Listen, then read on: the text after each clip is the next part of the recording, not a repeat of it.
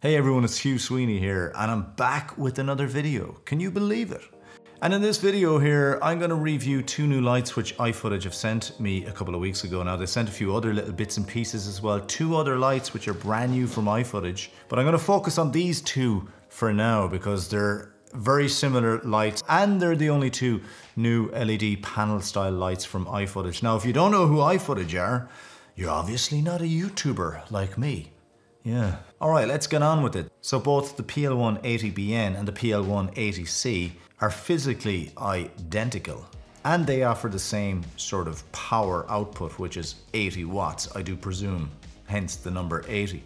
Now the PL1-80BN is a CCT light, which stands for correlated color temperature. Sort of the same light that you'll get during the day with natural light. From the sort of midday brighter sunlight to colder light when you have cloud cover, plus that warmer, more yellow orangey type of light that you get in the evening. So CCT lights are always very handy to have. Now the PL1-80C is an RGB light, meaning that it'll give you any color. So there's a lot more flexibility with this light. You can get a little bit more creative. Now, if you do have the CCT version and you want to create some RGB effects, of course you can gel the light as well with some gels that you can clip onto the barn doors or even onto the light itself. So why would you buy the CCT version, the BN light, if you can do so much more with the RGB light? Well, the question is, can the RGB light do as good a regular daytime type of temperature light as the 80BN here over my right shoulder? Well, that is a good question. Generally speaking, sometimes less is more. And if you have dedicated LED bulbs that are manufactured to create really good quality daytime light, you would think that they would offer a better result than a full RGB type LED light panel. But to be honest with you, when I looked at these side by side, even now when they're both set at 4000 Kelvin, the RGB version really does come in close in its light quality for just replicating daytime light throughout the temperatures from the warmer to the colder lights. So depending on price, you're probably better off just to get the full color RGB light, the PL1-80C. Now, I don't know the price of these lights, but knowing iFootage and their position in the market, they generally are budget conscious, so I would imagine that these lights are quite affordable. Now, both lights are switched on with a little small power switch. They have two dials. One is a dedicated dimmer dial, the other is a set dial, where you can dial in your settings in the menu system via the menu button. Speaking of buttons, each light has 4 buttons. The 80C's 4 buttons give you CCT, HSI, effects and menu, whereas the 80BN gives you CCT, effects and the menu, but it also has a Bluetooth button in there. So having the dedicated button for Bluetooth is obviously just what you call a filler button. In other words, they use the same exact form factor, but they just put in a button to fill the gap. Now, speaking of Bluetooth, both of these lights will operate from your phone via the app, and I'll get to that later in the video. Now, the LCD screen on the back of the lights isn't the most contrasty type LCD screen. It's fine, you can see it. I found it to be a little bit faded looking, and when I was changing the settings, I noticed that the response of the actual display was very sort of sluggish. You know, as you turn the dial, you just have this sort of mush of figures, and you don't know what it's actually telling you it is until you stop for a second or two and then it reads out the settings. So the LCD on the back, not that impressive on both of these lights, to be honest. Now, if you press the dimmer button, you can toggle through 20% increments, which is handy when you want to just get to a certain value quite quickly, as opposed to constantly turning the knob. Now, I do think it would be better if iFootage made it 10% increments, because 20 is a little bit too much. 10%, you can still get there really quickly by just tapping it a few times. Like, say if you want to get to 50%, that's just 5 really quick taps. It only takes a second. So 10% would be better than 20, but even 20%, it's kind of handy to just bang through the settings there really quickly. Now, the lights come shipped with this piece of opal acrylic, which is in front of the face of the lights. Now, this doesn't make a whole lot of difference, to be honest with you, and what it does do is it kills the light a little bit. You might get a slight bit more diffusion if you are really close to certain things, but generally speaking, the actual plate that's inbuilt on the light, the diffuser plate that's screwed in there, will give you a pretty even light, and you'll get more brightness out of the light if you don't have the diffuser plate inserted. So what's the power out of these lights like? I was fairly surprised at how bright they were. They really do offer a good kick in terms of light output. I tried them out yesterday with Ryan, my son, and we were just messing about, and I found it very easy to fill in daytime light. I have a lot of windows here, so you tend to get a very silhouetted look if you're trying to film. But with these lights, even at lower values, I was able to sort of fill in a lot of the shadows. Now these lights are powerful enough for interviews, and you could actually put some diffuser paper on the barn doors of the lights, creating a larger light source, which will work better for interviews and jobs where you want a softer type light. They're also powerful enough for big washes of light that you might want to put on a wall or something like that. They really do output a lot, and I tried them in here and they created a really nice big fill of light, which I thought was very, very satisfying. So they're very useful lights. You could use them for photography as well, for food and product photography. They're going to give you a lot of light. Now there's two little clips on the top of each light, which if you open them will let you fit barn doors, and likewise the acrylic diffuser plate. I found the barn doors to be quite nice, and you'll probably find yourself having them just left in the lights at all times. Now when it comes to fan noise, you can hear the lights when they're on full whack. When they're left on standby, the fan will be on, and then when you actually put the lights on, the fan will quieten. Now if you do leave them on at high power, the fan is going to need to kick in. You can hear it, but I've heard worse, and it's a steady sound, easy to remove in post-production if you happen to have them close to a microphone. But at the moment now, they're right behind me at 50% power, and I can just hear a very, very quiet hum coming from them. So fan noise isn't bad. It's not perfect, but I don't think it's going to be an issue for most users.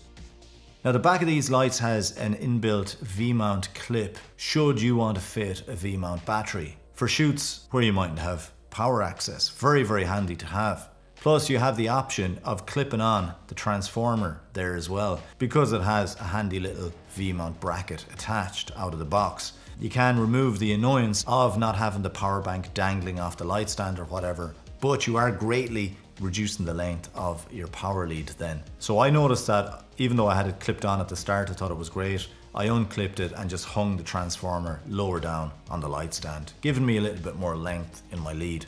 Now these lights have what I would describe as a DCBQ build quality, decent consumer build quality. In other words, the build is pretty good quality for the target audience that these lights are aimed at, which is kind of like me, you know, YouTubers, and probably you as well. They're for the sort of home user, the YouTuber, as I said, the corporate video guy. All around, they're pretty decent, but if you were throwing them in and out of bags on bigger shoots, quite often, I would say that they're not ideally suited for that, but I will assume you will get years out of them if you look after them. Now let's talk about effects for a minute. Both of these lights come with the usual effects that I've seen on the other iFootage lights that I reviewed there last year. Now the 80C version can do a lot more because it's full color, so you can get like fireworks, flashing police and ambulance cars with the red and blue. With the CCT version, you're sort of limited to the sort of more paparazzi lightning, welding, cloud cover setting.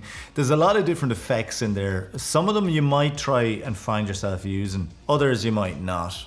It all depends on what you're shooting. It is nice to have a couple of effects to get creative. But I'm going to be honest, I really think that with these lights, what they should do is give you a more customizable type effects solution. I found myself really wanting to kind of create something more usable for movies. For example, the lights have an effect called faulty bulb, and it just basically just flashes on and off. But if you could sort of manually create a more organic flashing bulb, more random, that would maybe sort of replicate a real fluorescent, you know, where it goes a little bit yellow for a while and then it flashes bright white and then it diminishes down. In my head, I kind of see a version of the app where you could literally draw a Bezier curve in which the light could follow and maybe change color as you do it. Something more manual and organic as opposed to what they're giving us, which tends to be just too formulaic, regular, and in many cases not that usable. To be honest with you, the candle and the fire settings as well as the TV settings, I don't find that they look anything like what those light sources would emit in actual real situations. Some of the smoothness on the FX as well is a little bit uneven. I find that, you know, It's just going up and down. It's very stepped. It looks like it's not that organic. I would like to see iFootage just put a bit more work into creating something more natural looking for some of their effects, especially things like explosions and fireworks. Now I did find that on the RGB version of the light, they have a lot of different presets there from different known gel manufacturers like Roscoe and the likes. And it's handy to just go through different actual pre-designed gels. That is very nice to have. Plus with these lights, you can pre-program as many iFootage lights as you have and save it down as a preset. So if you've got your lights kind of set up in a configuration and they're all set to what you want, you can just save it down as a preset. And I found that to be very, very handy. Now you can slide in the settings on the app and you can adjust the actual graduation there. You can go from a linear brightness to a more exponential brightness, which a lot of us users want because you can generally get more control over the lower brightness in the light. Now with the sliders on the phone, when you're sliding, it's hard to get the exact level that you want. I do think that they should integrate a little plus and minus button so that you could actually just go by single percentages if you want, just to dial in the exact setting that you need. So who are these lights ideally for? Well, I kind of said that already in the video. The YouTuber, the general content creator. Yes, you can use them professionally, but they're not built for industrial level film shoots. But then again, you shouldn't throw around any light. You should keep them in a case and look after them. Now, speaking of cases, I do believe that iFootage have dedicated bags coming out for these lights. Now, iFootage have sent me some bags that are brand new, but I haven't really used them yet. Can you see inside, sir? I do think that iFootage should make a really good, rugged, sort of all-in-one light bag, a little bit like the think tank bags, which just are fantastic for bigger projects where you want to get a few lights into a bag, maybe even diffuser light boxes and some light stands. Just a proper big wheelie bag. So what if it weighs a bit? Just get everything in there. So I'm hoping that iFootage kind of consider manufacturing something like that, as opposed to just smaller bags dedicated for individual lights, because when you're traveling as a videographer and you're doing a commercial job, it can be a little bit of a pain when you have a lot of bags. Sometimes you want to just get everything into one big bag and wheel it out to your vehicle and you know, you're kind of done then. So which should you buy between the 80BN and this one, the 80C? Well, I'm finding it hard to answer that question in my head because the 80C just has so much flexibility with its RGB light. You can dial in pretty much any kind of light that you want, and it's as bright as the 80BN. But is the light as nice for daytime type lighting as the 80BN? Oh, I can't really answer that for now. It kind of looks as good to me, and you probably can't tell the difference if you didn't know which was which on the two lights behind me there. I mean, they're lighting up the background just fine. Now, as I've said in other videos, I don't really review anything that I feel I won't use. And having used these lights now for a couple of days, I really feel like that they would be something I would bring with me on commercial shoots, just if you need a bit of fill of light, if you need some light shooting interviews, and if you want a bit of a color wash or whatever. They're just all around handy lights to have, so I would highly recommend them. In fact, I would go as far as saying that if you don't have any lights at all, well then something like these lights are a great place to start. I hope you got enough information out of this video to help you with your buying decision if you're going to pick these lights up. If you have any questions, leave them in the comments below and I'll try and get back to you. Now, if you haven't subscribed to me already and you feel like I offer something that may be of value to you in terms of content creation or whatever your niche is, then do subscribe. It'll help this YouTube channel, which should help me. Alright guys, that's about it for this one. Check out the next video on the way, which should happen in the next millennia or so. If you haven't subscribed already, please do. I appreciate it. And I appreciate it if you'll give me a thumbs up on the video as well. And do leave a comment as well if you've any questions, something that I might have kind of covered in the video itself. So until next time, guys, I'll see ya. Take care.